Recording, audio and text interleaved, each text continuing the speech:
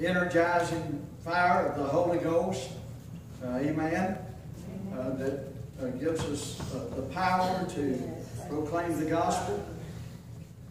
But this morning, I want to share with you from as to what the Scripture has to say about the fire of judgment and purification as it relates to the people of God.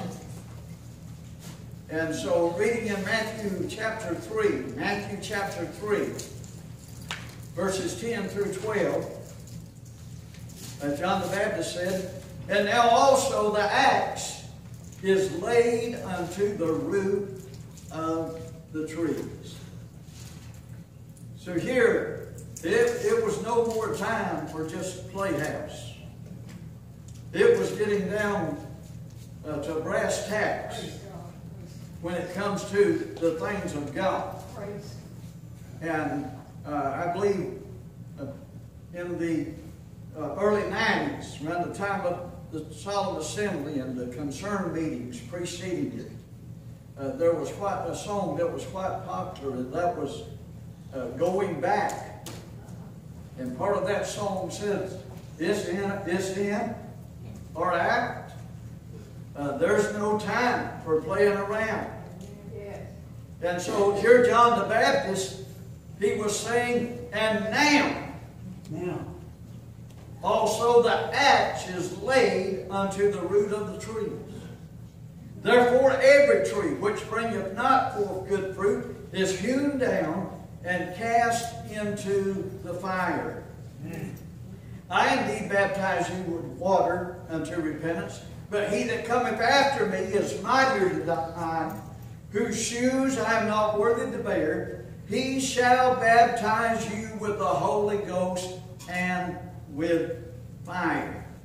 Praise the Lord. Now, John the Baptist has not changed the subject here. These are back-to-back sentences. There's not yet been any dialogue. It's not that he said the axe is laid to the foot of the tree and somebody responded to him and said something else, and then he replied, "He'll baptize you with the Holy Ghost and fire." No, this is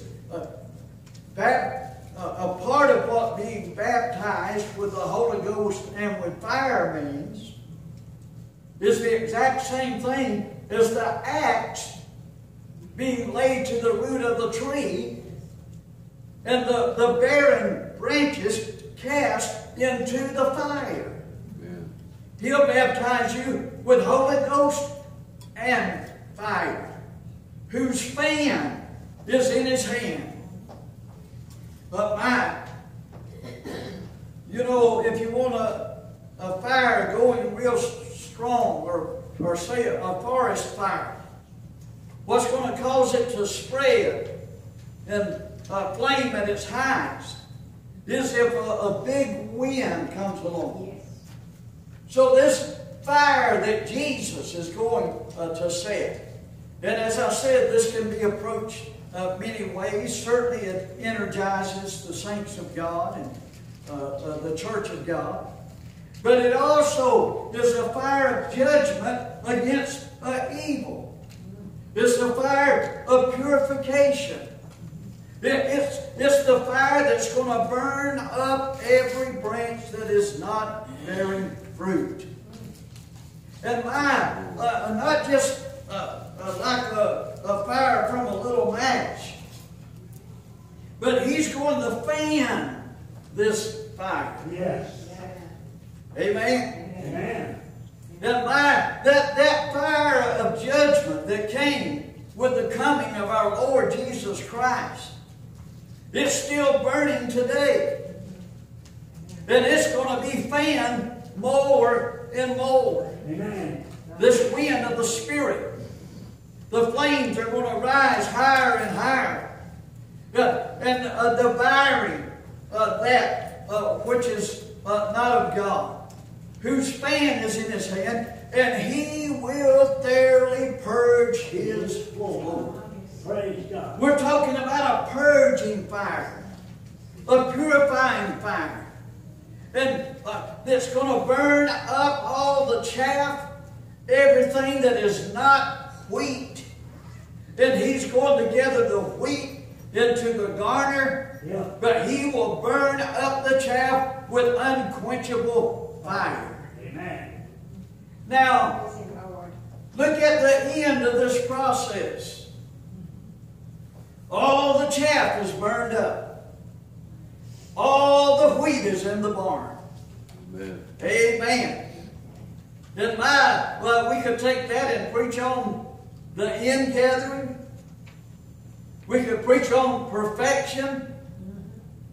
But a part of what's going to bring so much of that about is one scripture talked about a great shaking that's going to come, to where everything will be shaken out. Amen. That can be shaken out, until only that which cannot be shaken will remain. Yes. Amen. Hallelujah. And even so it is with this fire. And especially when the Scripture uses the illustration of us being purified as gold and silver. Everything that should not be there is going to be burned out. Amen. Everything which cannot burn up because of the metal that it's made of, hallelujah, is what's going to remain.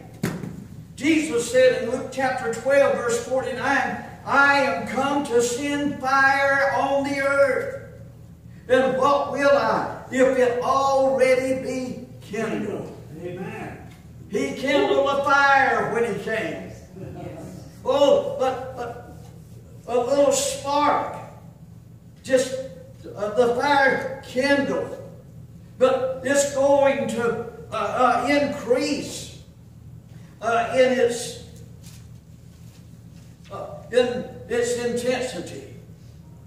Now, I want to share with you some illustrations from the Old Testament, as the New Testament tells us that these things are written for our learning, so that we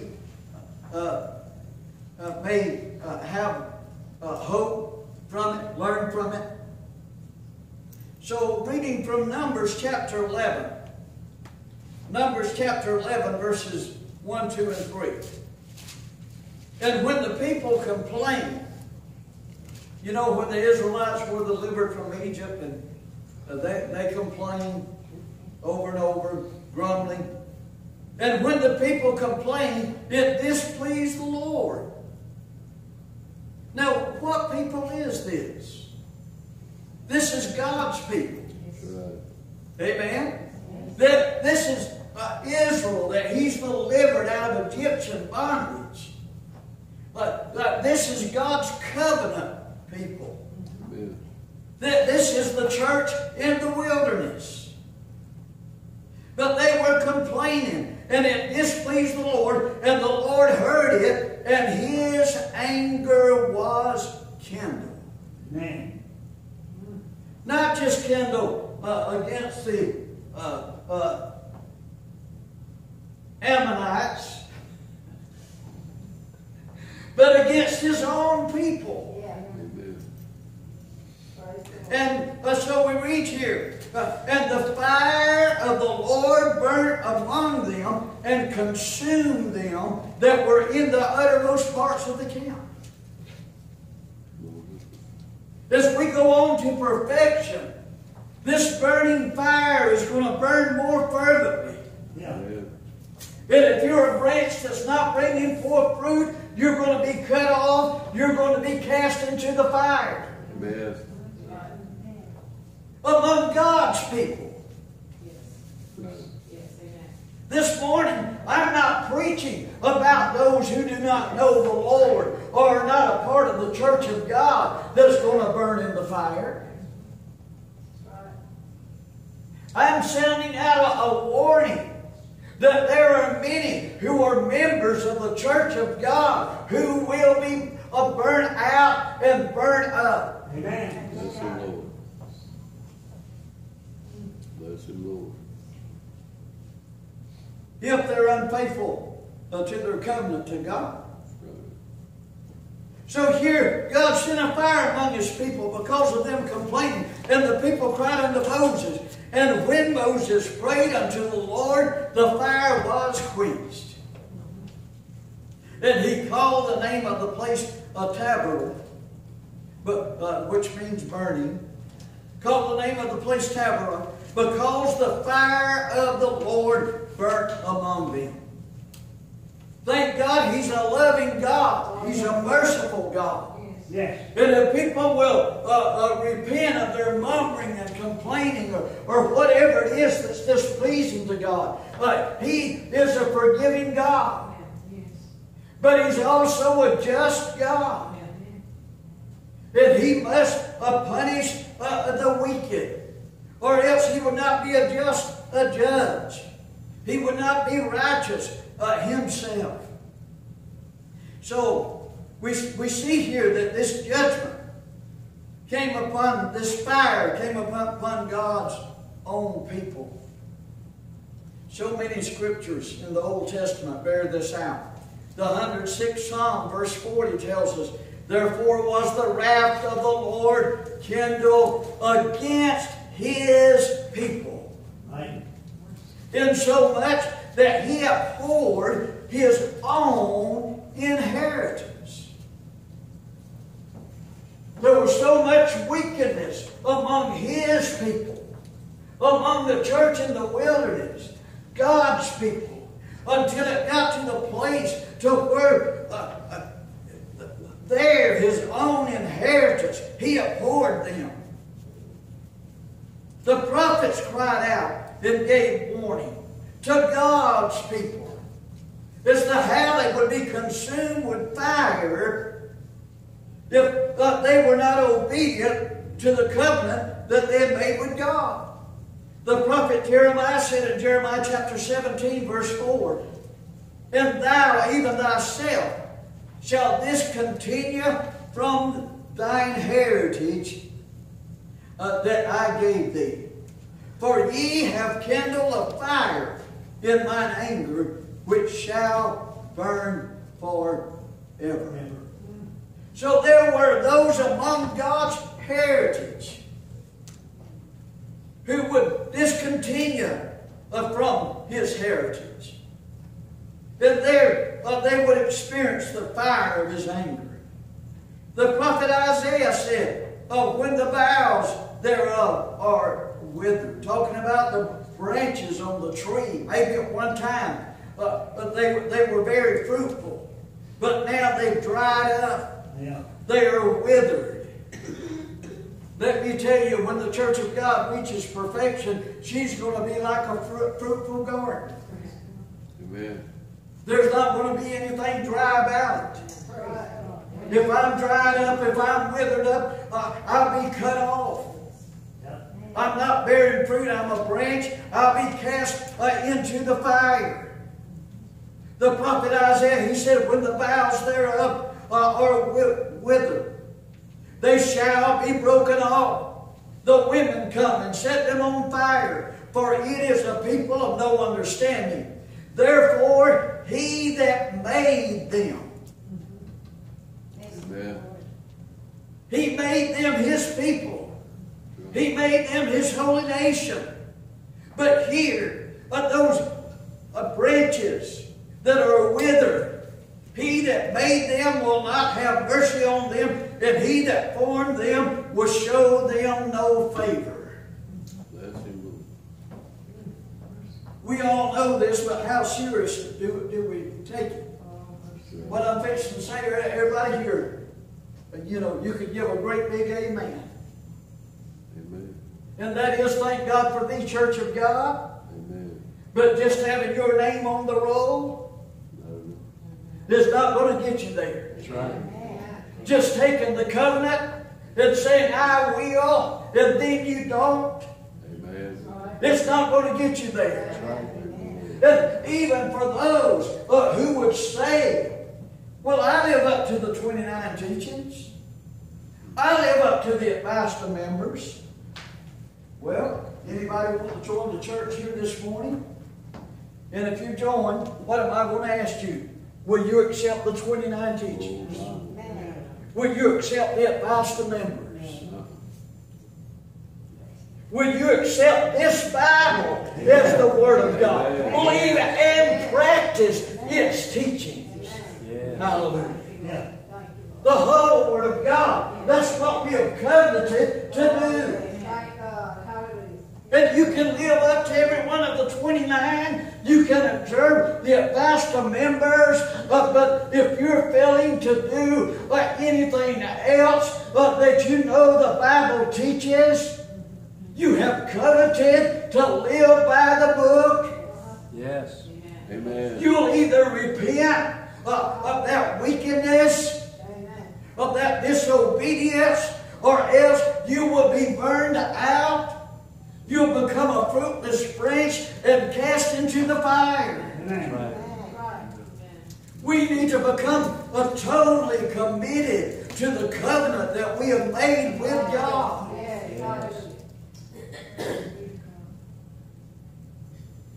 John chapter 15, verse 6. The 15th chapter had talked about Jesus being the vine and us being the branches and abiding in Him. But He said, if a man abide not in me, he is cast forth as a branch and is withered. And men gather them and cast them into the fire, and they are burned. God help us all. Are you bearing fruit?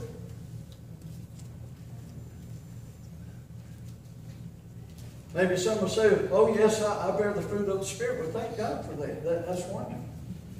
That's a part of the fruit that you must bear. But what about soul winning? What about leading others to Christ? Sharing our testimony. Amen? I'll tell you what, can I just tell it like it is?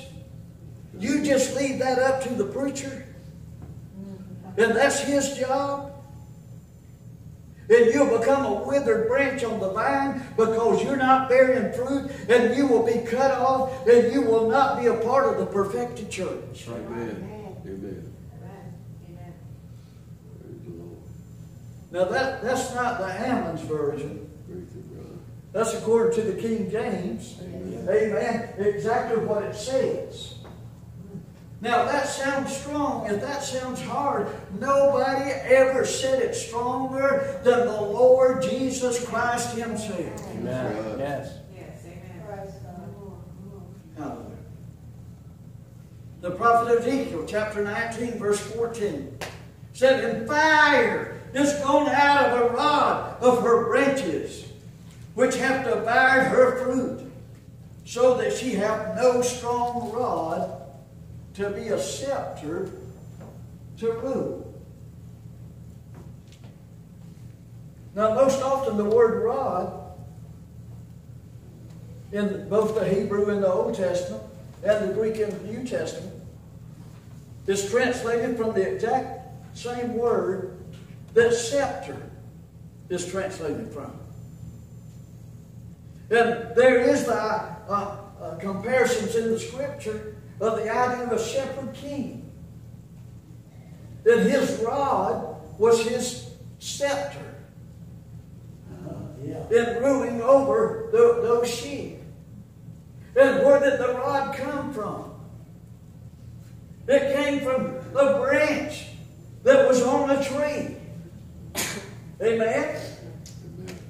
And so that scepter represents God's government. It represents theocracy. Amen. But here they had got in such bad shape until the branches were so withered they couldn't even find one that was strong enough to be the scepter.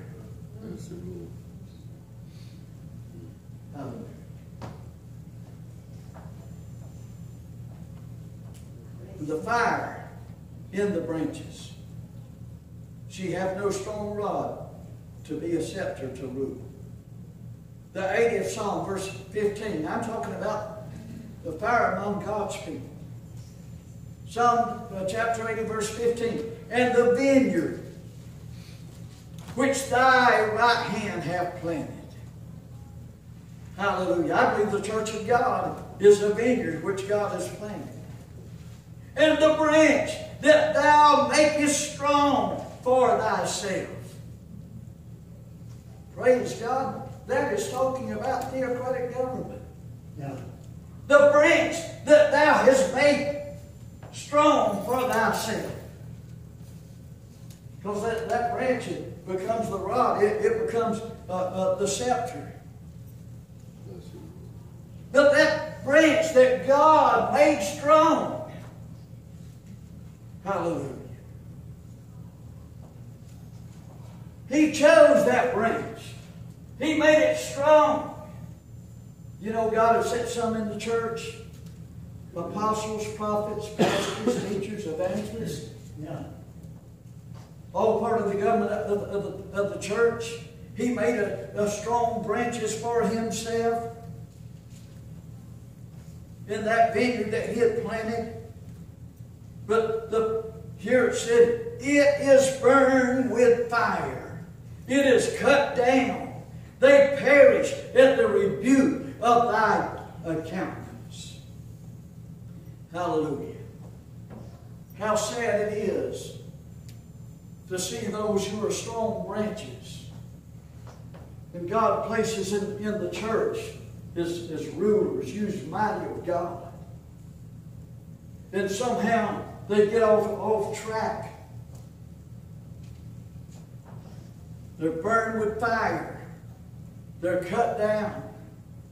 They perish at his rebuke. Why does this happen? Isaiah chapter 5, verses 24 and 25 said, the fire devoureth the stubble, and the flame consumeth the chaff. Because. Could everybody say because? Because. Why does this happen? Because they have cast away the law of the Lord of hosts, and despised the word of the Holy One of Israel. Now, even in the history of the Church of God in these last days, we've seen hundreds of thousands that did exactly that. And some numbered among those who were cut off, even going around the million mark or possibly over. But the fire devoureth the stubble.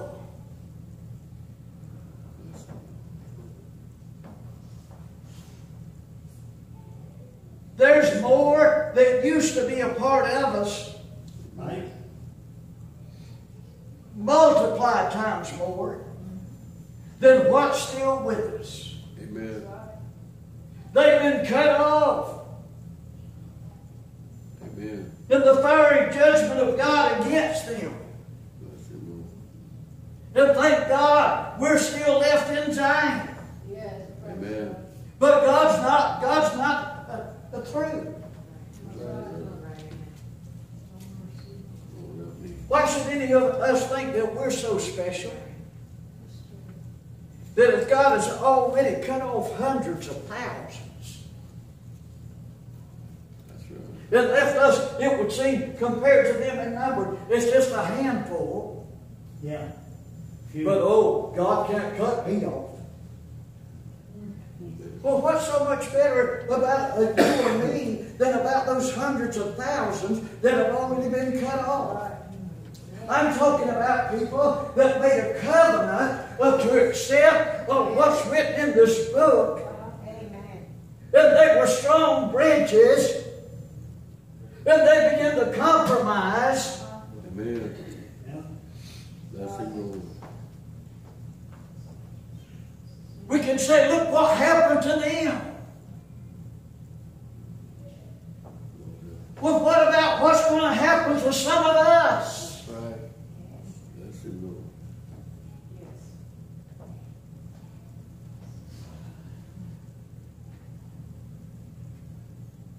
The fire devoureth the stubble, and the flame consumeth the chaff.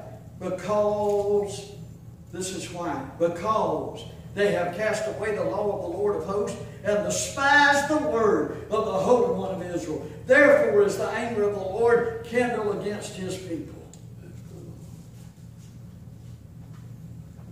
You find that because other places. Deuteronomy chapter 29, verses 23 through 27. And that the whole land thereof is brimstone and salt and burning, that is not sown, nor beareth, nor any grass groweth therein, like the overthrow of Sodom and Gomorrah, Admah and Zeboim. You say, well, that's Old Testament. Again, I can point you to hundreds of thousands that spiritually that has happened to in your lifetime. That fire of judgment is still burning. It's still consuming.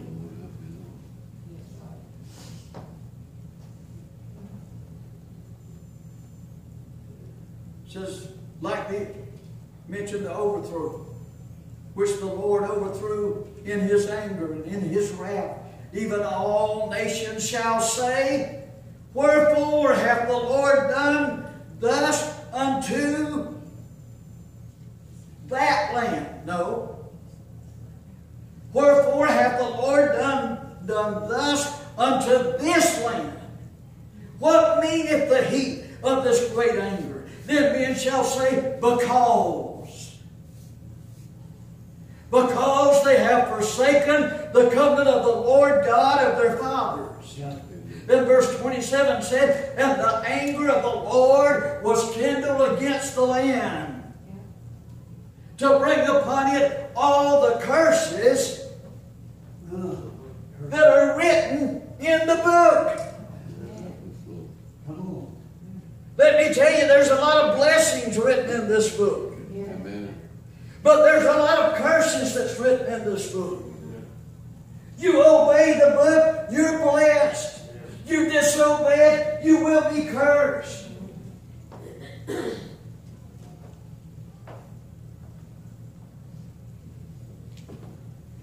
The curse is just as strong as the blessings are. Amen. The God that made heaven prepared a place for us. Hallelujah. Streets of gold, gates of pearl. All the precious loved ones waiting us on the other side. Oh, what a wonderful God. I mean, how could he provide for it in any more perfection than what we are assured that he's done? Amen. What a great, awesome God. But let me tell you, he is no less great. He is no less awesome when it comes to his judgment upon the ungodly. That's right. It's just as real. Those blessings in the ultimate extreme. Even so, this awesome, powerful God is cursed to the ultimate extreme. Amen. The suffering from God's judgment and from this fire are so bad until it would be impossible for it to be any worse. Just as surely as it would be impossible for heaven to be any sweeter than it's going to be. Praise the Lord. Amen. That's right.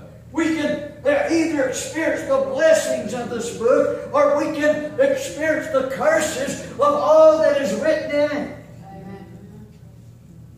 We can be delivered from the fire of God's judgment. Yes.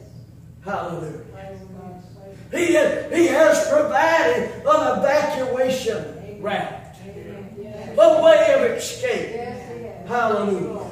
He's told us just the way to go. Hallelujah. To escape the flames. Though they be all around us, though they be in front of us, though they be behind us. to escape the fire of Satan that's coming against people to destroy them. But also to escape God's backfire that's even more fervent and intense in its flames. And there we are caught in the middle. And my time is of the essence. Time's running out. Amen. But we should not be among those who will say, I'm not going to leave my house. That's right. And the flames keep coming. Let me tell you, time is short. We better go that path that God has provided for us. Yes. Thank you, Lord Jesus. Wherefore hath the Lord done thus unto this land? What meaneth the heat of this great anger? Then men shall say, because they have forsaken the covenant of the Lord God of their fathers. Verse 27. The anger of the Lord, experienced in the curses written in the book. Isaiah 66:23. And it shall come to pass, part of these verses, that all flesh come to worship before me, saith the Lord. Hallelujah. The time is coming when the earth will be full of the glory of the Lord as the waters cover the sea. There's going to be a new heaven and a new earth, and everything therein will worship Him. And they shall go forth and look upon the carcasses of the men that have transgressed against me. Praise God, there'll be those who are left in Zion when it's all said and done.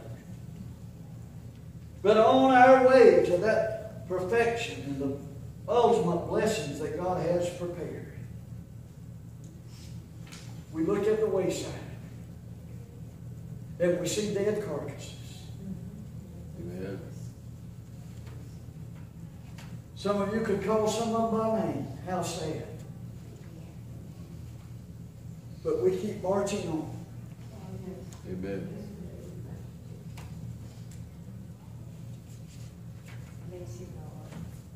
You know, they say boot camp is a tough place to be. That's a fact. And some of you could tell me, but I dare to say that in boot camp and in the training, okay, that there's some that almost have a heat stroke. And everybody that starts out in the race, that some of them might fall by the wayside. And so here, on the way to all that God has prepared, how wonderful it is. But on the way as we go forth, we see the carcasses of the men that have transgressed against me. For their worm shall not die, neither shall their fire be quenched. It's almost like you see their dead body laying there. But that's not the end of them. That soul burning through eternity. I'm talking about some that were in this march with us, brother. And I'm talking about some who are still in this march with us. Amen. There are those who are marching with us. Amen. They're right in step. That something's going to happen. Yeah. And we'll see their dead carcass laying by the wayside. Saying, oh God, don't let it be me. Could everybody say, oh God, don't let it be me? Oh God. Oh God, don't let it be me. Could you say it again? Oh God, don't let it be me. Could we say of our brother or our sister, oh God, don't let it be you. Don't let it be you. I want to be among those who are left in Zion.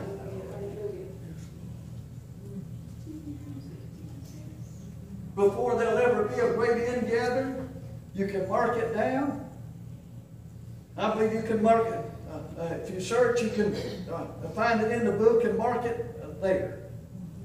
Before there'll be a great ingathering, there's going to be a great outgoing. This thing cannot be without spot or wrinkle until all the spots and the wrinkles and the blemishes are no longer a part of it. Right.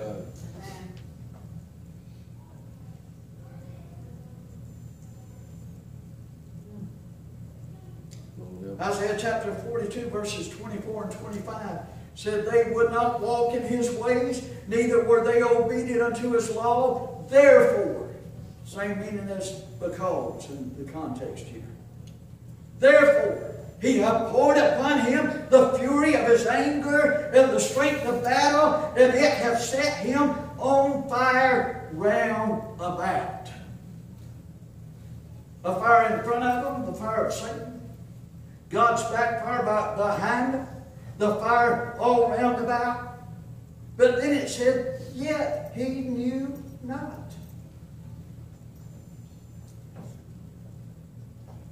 There are those right in the middle of the fire, and they're sowed the seed, they don't even realize what's going on. And it burned him, yet he laid it not to heart.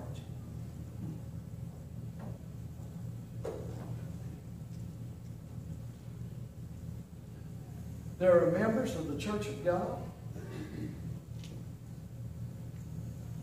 They may take the flag, they may run with it. They may feel real secure.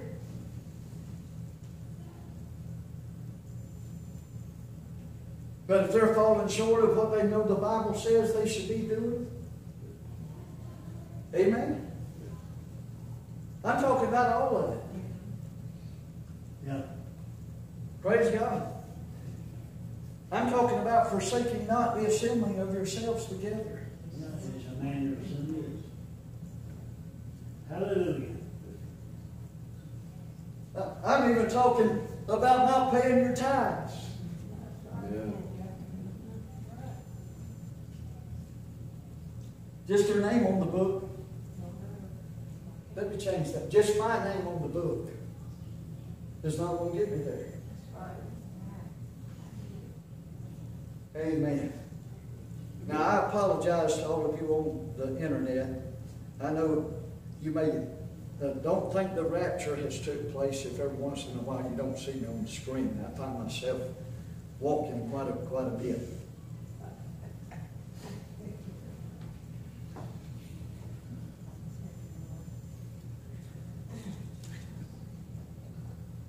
Do not lay it to heart. Isaiah 66 and 15. For behold, the Lord will come with fire, and with his chariots like a whirlwind, to render his anger with fury, and his rebuke with flames of fire. And let me tell you on the internet, I am not just preaching to the South Side here this morning. Amen. I'm preaching to the states. I'm preaching to the nations. I'm preaching to the church of God around the world. Bless you, Lord.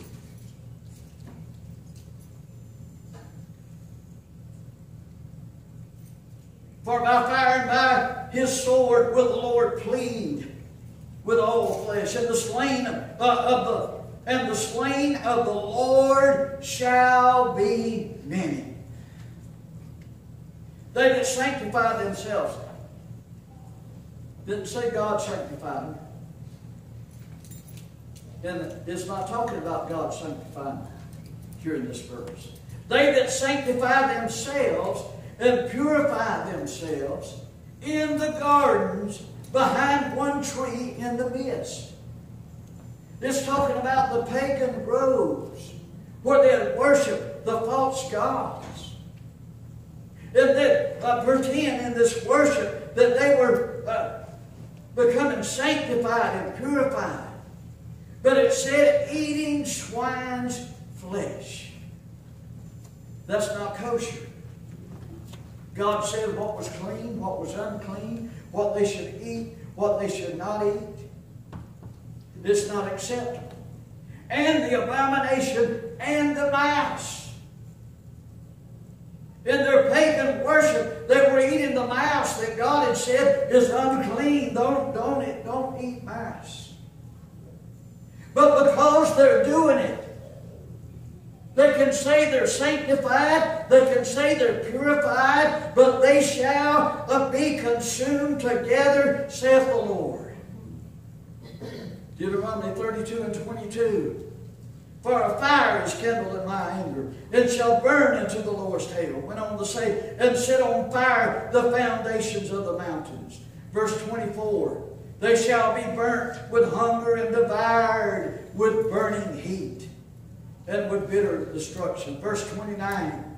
Oh, that they were wise, that they understood this, that they would consider their latter end. This is Moses. Some of his last words. Knowing that he would not enter into the promised land. His time is just about over.